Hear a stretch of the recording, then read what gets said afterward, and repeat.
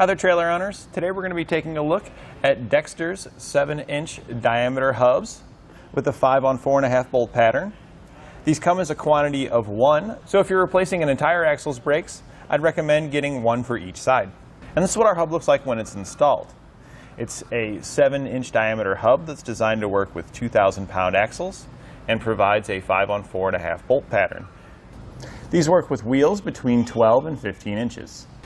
It's constructed of a cast iron with a black powder coat finish on it to help protect it against rust and corrosion.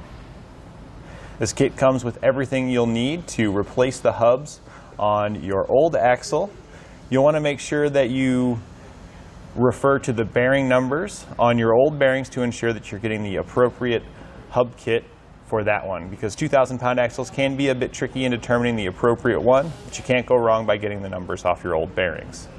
So here you can see our old hub and why we're going to be replacing it compared to our new one here. The old one, our grease seal had worn out, and you can see all the grease that got flung on the inside. That causes excessive heat due to the poor friction that you're getting against your pads and the drum here. That's going to prematurely wear out both the drum, because it's going to get hot and it's going to warp and it's going to lose its roundness, and it's also going to wear out your pads as well and saturate those with grease. And we can see here we've had some pretty poor contact. It looks like it probably hasn't worked in a long time. The grease likely got on the magnet as well, which can cause it to not grab and apply also. So it's really important we've got a good grease seal and everything stays clean up in here for this to work properly. All the rust on the inside here is telling me these brakes haven't worked properly in quite some time. If we look at our new assembly, they've minimized the amount of work you got to do here because the races for your bearings are already pre-installed, and that's one of the most critical and difficult jobs when replacing the bearings, is putting the races in. So it's awesome that they've got that done for you. Both the inner and outer are done. Along with your kit, you're also going to get your bearings, and we've got L44649. This is the same for both the inner and outer bearing on this kit here. And you do get a new grease seal with it as well, and that's one of the most critical things, and we're going to be putting that in. You do also get new lug nuts with it, so that's nice if you're wanting to replace some old damaged lug nuts. Maybe you had some studs that were kind of messed up and it's messed up some of the threads on the inside. And you do get a new cap with a plug for your Easy Lube axle, so you can get in there and grease those up. The one we're going to be installing it on today doesn't have an Easy Lube axle, but this cap will still work just fine with it. Today we're going to be replacing the hub on our trailer here, and with that we're also going to be replacing the brakes because they're not operational, and it's best to replace both together so that way they wear properly and you don't get any premature wear on either of the components. We'll begin our installation by jacking our trailer up so we can rotate the tire. I just used the floor jack on the frame and then put some jack stands under it to hold it up. And we're going to use our socket to remove all the nuts. We're using a 21mm on this one, but it's going to vary likely depending on your trailer. Now that we've got all those removed, we can just slide the tire off. So here we've got our old hub. We're going to start removing this now. I went ahead and set a rag down here because it is going to get quite messy. There's a lot of wheel bearing grease in here. The cap here on the ends, the first part we need to take off, and we can do this actually just with a rubber mallet. Just kind of tap it on the side there. Just kind of work it off.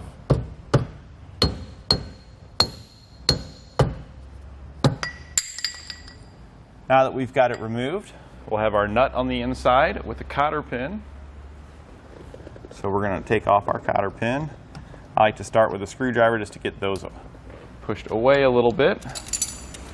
And then we can take our pliers and bend those down. It's good if you straighten them out just a little bit. It'll make it a little bit easier to get this pin pulled out. If you get those a little straighter. And a lot of times you can use a smaller screwdriver on top and get it in the little eyelet here at the top, and you can pull it out if you can't get it real straight. So this one here, we're having a little bit of difficulties getting it straight just because of the way it's moving in there. So we're just going to grab a small screwdriver and stick it in that eyelet, and we can pull it up from there. So we're just going to poke our screwdriver in there, and you can see you can just kind of pry it out if you're having a difficult time. Want to make sure you save all your parts. We can then remove our nut. I like to use a pair of channel locks because it's not on there very tight. And we're just going to grab it and twist it off.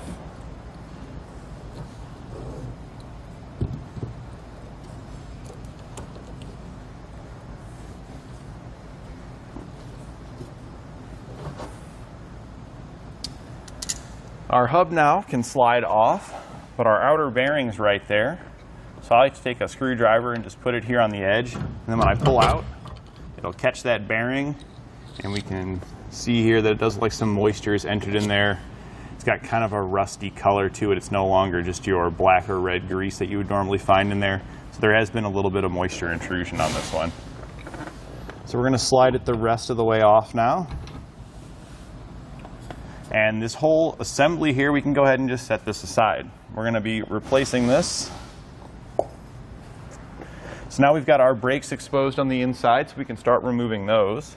I recommend getting some of this grease out of the way before you start removing everything, though, to help minimize the mess.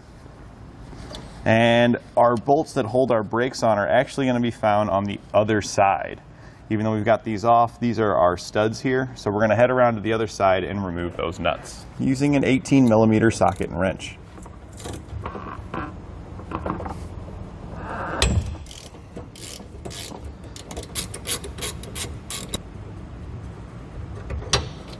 For the lower ones, you may find that a socket doesn't really fit in there, so you may need to use a wrench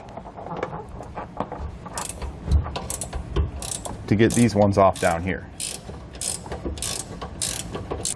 And once your last nut is removed, we have two wires that are still attaching it, so we're going to want to make sure we cut those. Here's our wires here. We're just going to cut them on the other side of their connectors here.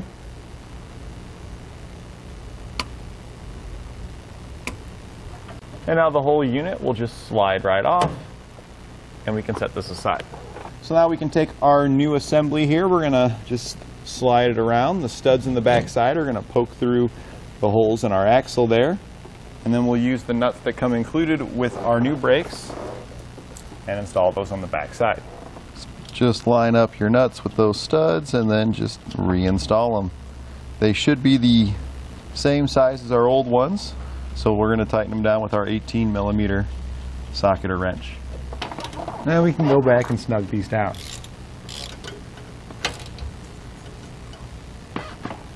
Then we can go back and torque our hardware to the specifications found in our instructions. We can now hook up our wiring. So the two that we had cut over here, we're going to strip these back.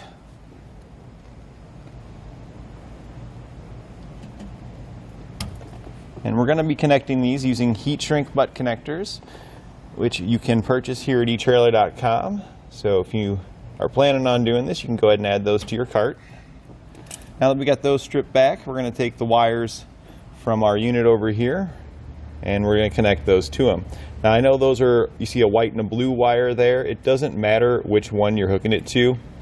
One needs to be power, one needs to be ground. It doesn't matter to the electric brakes which one it is. It'll still magnetize and work properly. So we're just going to grab one of those wires, slide our heat shrink butt connector on it.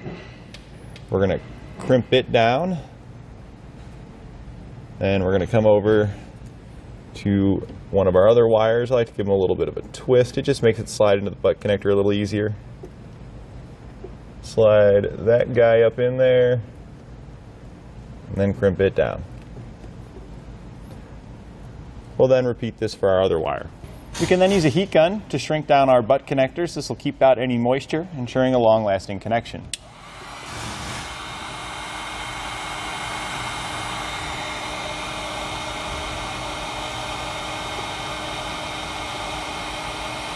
Now that we've got our brakes installed, we're going to move over to our hub here.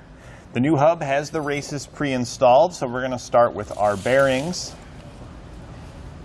We're going to go ahead and get those greased up. We're going to use our grease tool here. You can get one like this here at etrailer.com.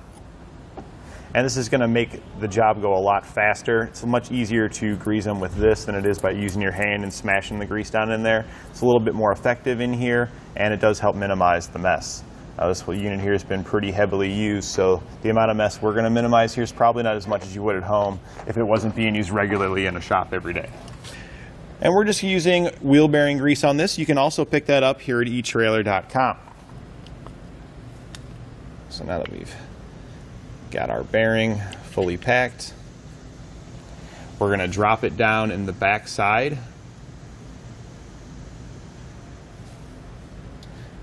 We'll clean up some of the stuff on our hands, and then we can install the seal here on the back side to hold this bearing in place.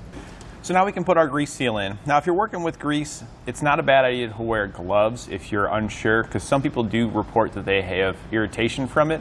I've been working with it a long time and I haven't noticed anything, but if you have sensitive skin, it is something to consider. Our seal here does have an inside and outside. This side's going to go towards the inside, towards our bearing. It's got the cavity with our seal. And then here's our outside. It's got the metal surface here on top. It's just going to drop right down there. And then we're going to drive it in. The easiest way to drive this in is to just use a block of wood. A 2x4 works great. So we're just going to set that on there and then just tap it down. We're trying to do it evenly so it taps down nice and easy, nice and even. And we're just feeling around the edges now. We just want that seal to be flush, and it's nice and flush now. So that's fully installed. Our other bearing will need to be packed. So we're going to go ahead and pack that bearing. And then I also like to take some of the excess grease here and smear it on our axle. Just helps make everything slide together a little bit easier. Just put a little bit around there. Try not to get any on the other side of your grease seal there, because we want all this, we don't want any grease getting into where our brakes are. We'll now take our whole assembly here, and we're just going to lift it into position. Try to be careful not to nick the seal on your shaft there when you're going on.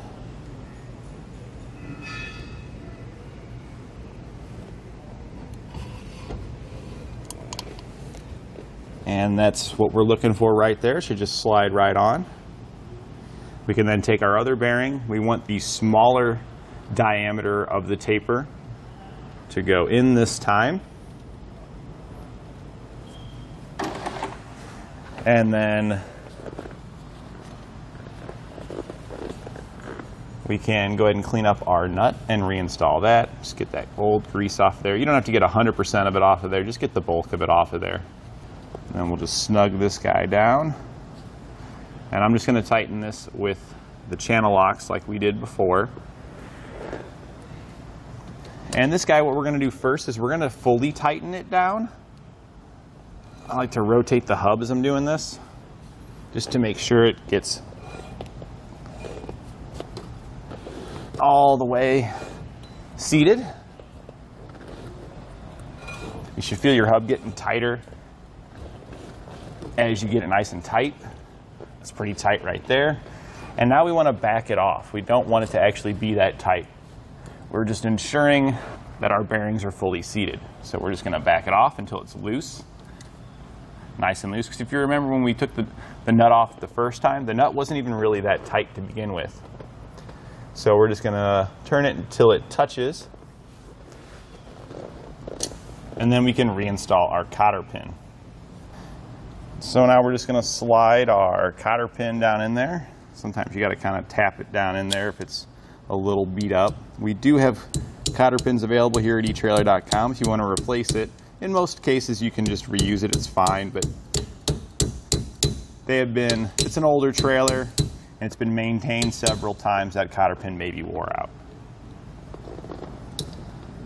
And we're just going to bend these back towards the center like they were before. We can now take our cap. We're going to just set it in place, and our rubber mallet can tap it back on. Sometimes the newer caps here can be a little bit tricky to get them started, because you don't want to bend up your cap real hard tapping on it. So if we take a screwdriver on the outer lip on the side that's kind of sticking out, you can get just one side to start, and it usually taps in pretty easily after that.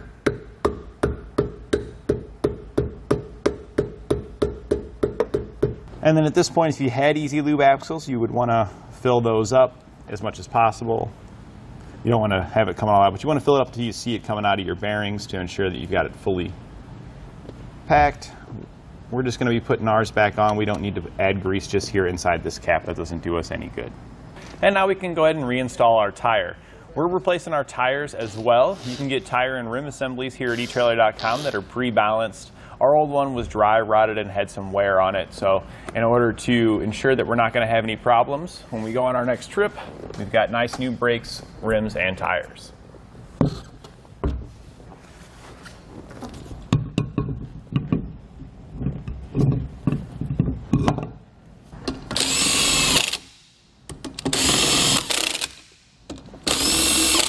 You want to tighten down your wheels in a star pattern. Before we torque these, we're going to go ahead and adjust the brakes because we need the trailer to be back on the ground when we torque them, but we need to be able to rotate it to properly adjust our brakes. At the bottom here, the oblong cutout is going to give you access to your adjuster, so we can go ahead and spin this to bring our brake pads out until we've got just a subtle drag. Right now, as we spin it, we feel absolutely no resistance whatsoever, so we're just going to turn that little star with our screwdriver here. You can just push on one of the little ears of the star to rotate it.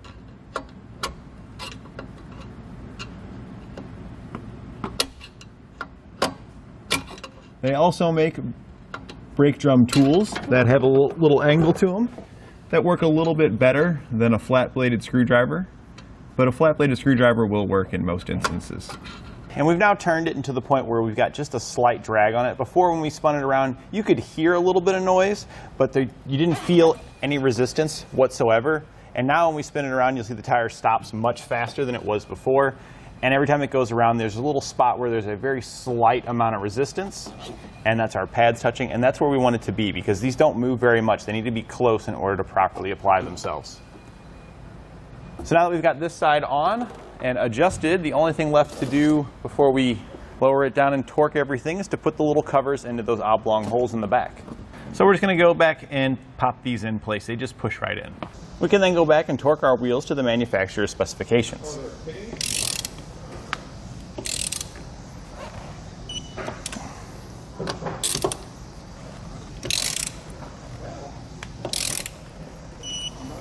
We'll then repeat the same procedures over here on the driver's side, and that completes our look at Dexter's 7-inch diameter 5 on 4.5 bolt pattern hub assemblies.